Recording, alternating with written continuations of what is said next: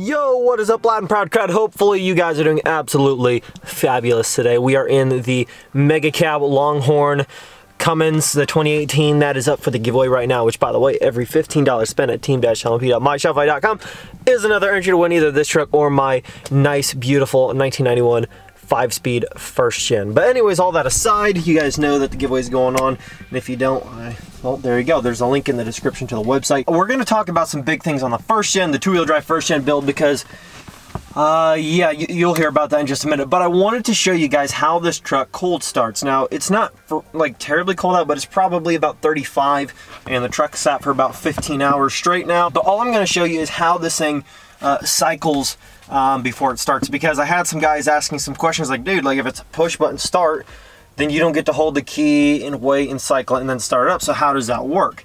You know, let us know how that works and show us. And so all you're gonna do is you're gonna put your foot on the brake.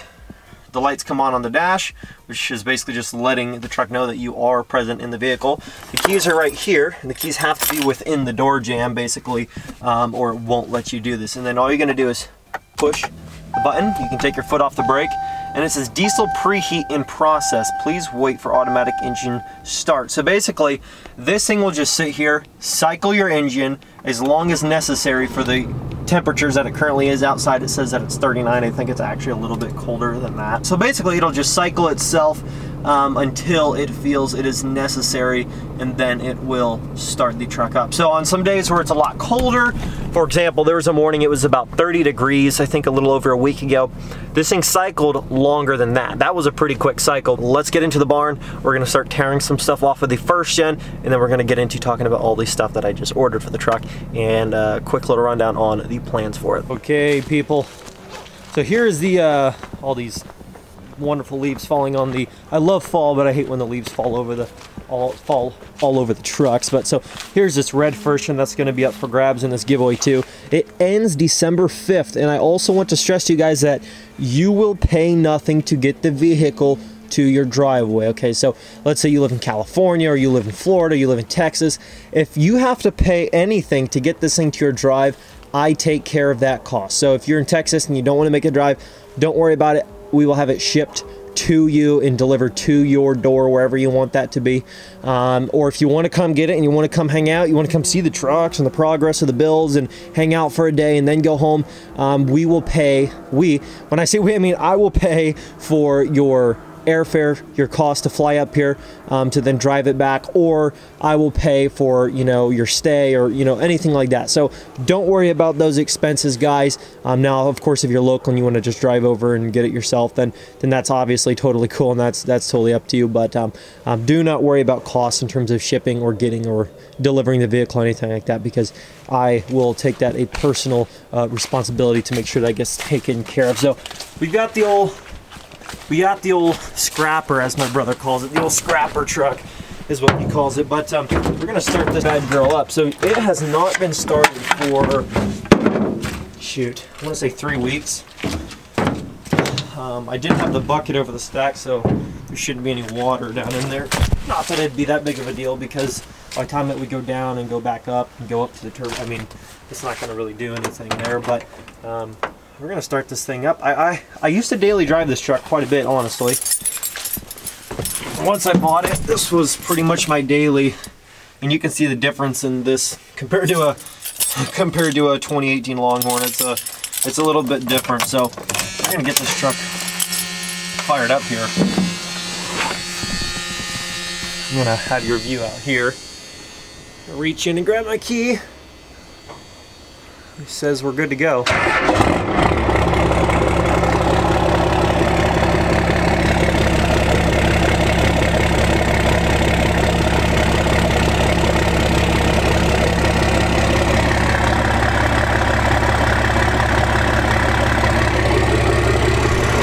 You just cannot beat a first gen in the way a first gen starts. It is just, those VE pumps, man, they just light up so quick. The ignition time is just, I mean, it's crazy. It is awesome.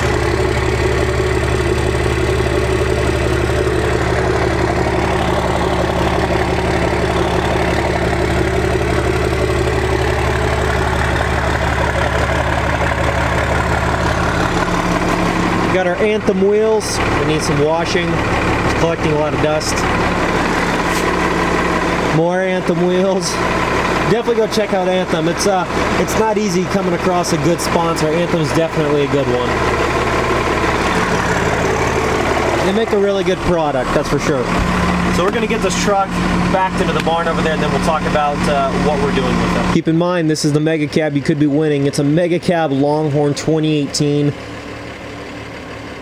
Beautiful, beautiful truck. Still has factory warranty, guys. Factory warranty. It's a brand new truck, so it's got, of course, warranty. Nothing's been goofed with.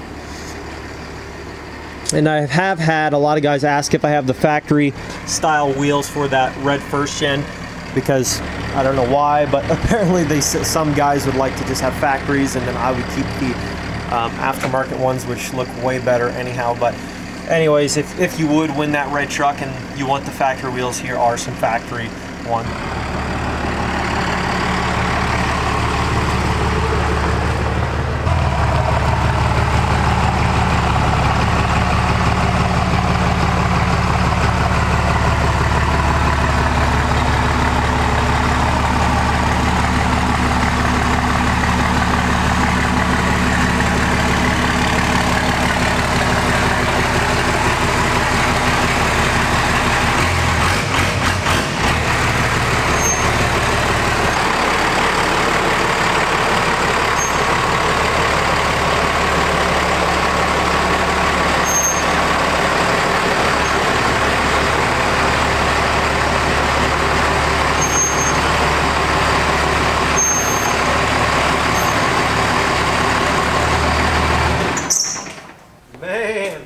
This truck's gonna be so bad. I'm so excited. This build is finally going to be starting, and I do apologize for the wait.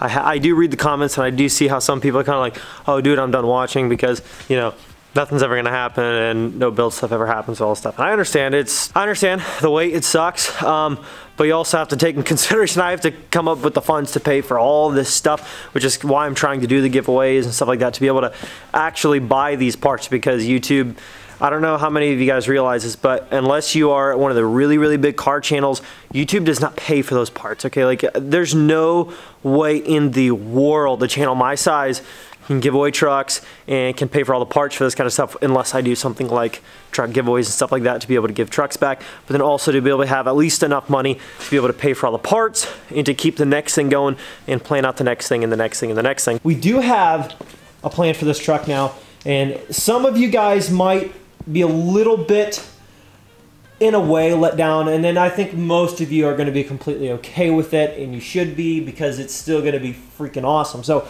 with this truck, the goal that I had way back, I'm talking like back when I first bought it, was let's do a 400 horse build. Okay, that was my goal. And then I was like, you know what, screw that crap, we're going 600. And I was like, you know, screw that, we're going 750 horse. Like, it's going to be awesome, right? I got to a point where I was thinking about it, I was really thinking hard, and I'm like, you know what, as cool as that would be, I don't want to dump 15 grand into this thing right this very minute, because it just wouldn't be smart of me to do financially. It just would not make a lot of sense to do that. Could I? Yes, but there's other things that I should be paying for too, other than just this one truck. You know what I mean? Because stuff pops up all the time. Even if I say I'm only going to do 400 with this truck, you could have a $2,000 bill pop up here, another $2,000 pop up here. Like, it just happens like that. So I want to be able to make sure that I have the funds set back, just in case random stuff just crap happens. You know what I mean? So basically what we're going to do with this truck is a 400 horsepower build. And I'll try to run down some of the basic reasons as to why we're going to do that. Reason number one, I don't want to have to pull the engine. Now, would that be better to pull the engine, reseal everything and all that stuff? Absolutely. But I just don't know if I want to have the time wrapped up in it, and more importantly, the funds wrapped up in doing that right now, because that's just a lot more that I just don't want to be dealing with right now, because I've already got a lot of stuff on my plate, and I don't know if I want to have more time delays, you know, have the truck not in my shop with somebody else working on it, and I can't even make the videos. I'm just dumping money and I can't film anything. I made the decision based off what's going to be best for the channel, what's going to be best financially, and what's going to bring you guys the most content, while letting me do all the work by myself, instead of having to source work out. Okay, so I hope you guys can understand that's why I'm going with the build that I'm doing, is because then I can do it in my shop well, this shop is my dad's, in my dad's shop, and be able to do this stuff with my tools that I have provided here and not have to outsource work and pay thousands and thousands of dollars more in parts and thousands of dollars in time and labor, and then get way less video out of it and way less entertainment for you guys. So what we're gonna do is we are going to run with a compound turbo setup still. What we're gonna do is we're gonna be running the factory turbo over an S475. We're gonna have a 3-piece manifold on it, downpipe kit, all the stuff, the cold air intake, all that jazz. We're also gonna intercool swap the truck, but we're not just gonna do like a 2nd-gen intercooler or a factory 1st-gen intercooler. What we're gonna be running is actually a 7.3 power stroke, a 99 to 03 power stroke intercooler. I've done some research and stuff, and guys are saying that is a really good route to go if you wanna use the factory core support and do minimal changes, and they just fit way nicer apparently. But they're more of an upgrade than the 1st-gen ones, but they're not so much more intercooler that you have to do all kinds of crazy stuff to make them work. So I think it'd be very sufficient for the 400 horse goal that we're going with. We're going to be trying to run, actually not trying, we are going to have to because I already bought it. We're going to be running a Banks twin air intake. Might have to do a little bit of modification to make it work because it's for the 2nd gens, but we shouldn't have too many issues with that. So then we're also going to be running obviously some bigger injectors. We're going to have to get a lift pump for it. The lift pump probably isn't going to be installed here instantly. I'm going to try to build everything else in the engine with the fuel and stuff, everything that it can do. And then what we're probably going to do is baby the truck over to a shop and actually have, for something like that, actually have a shop install the lift pump, because they'll do it for, you know, $700 installed, and the pump itself is almost 700. So if they get them at a better deal and they can install them for pretty cheap, then I'm just gonna go that route to save money and time, and they can do it within probably a day. They'll have it done. So that's what we're gonna go with in terms of that route. We're gonna do 60-pound valve springs. We're gonna do a 3,200 RPM governor spring on this truck. And of course, we are going to be keeping the factory VE pump. And so the goal with this truck is going to be between 350 and 400 horse. And before anybody, you know, goes, oh my gosh, you can't run compounds if you're only going to be running that low of the horsepower level, you actually can. The compound turbo system kit that I'm going with, since it does run off of the factory to an S475, you can actually effectively and efficiently run that compound turbo kit. Now, it's good for 600 horse, but it's also good for stock power levels. They said you can actually run that on a stock power level truck, and it'll go from 150 horse to 600 horse. And obviously, just the more fuel mods and the more work that you do, the more you can take advantage of that turbo setup.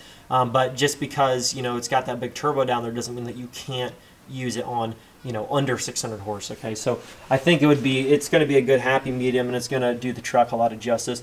And I know, trust me, I was looking forward to the 700 horse thing too, but quite honestly, guys, this truck with 350 horse even is going to freaking rip. I mean, it's going to be insane. You might not think it, but this truck is so light and so small. I mean, I don't know how much justice the camera does, but this truck is not very big. Most of the weight is just the engine, you know what I mean? The rest of the truck doesn't have a ton of weight to it. But so that's what we're looking forward to. That's what we're going to be running, is a 350 to 400 horse goal, so we can still run the factory VE pump. And yeah, so that's what we're going to do. That is what we are going to do. Of course, we're going to be running 60-pound valve springs. We're gonna head stud the thing. Also going to do the KDP tab on this truck. And what else? I know there's some other stuff. I can't think of it off the top of my head, but there's a good idea of what we're going to be doing and what we're going to be running on the truck. Now, how many miles this thing actually has on it, I have no flipping idea. I really do not have any clue whatsoever.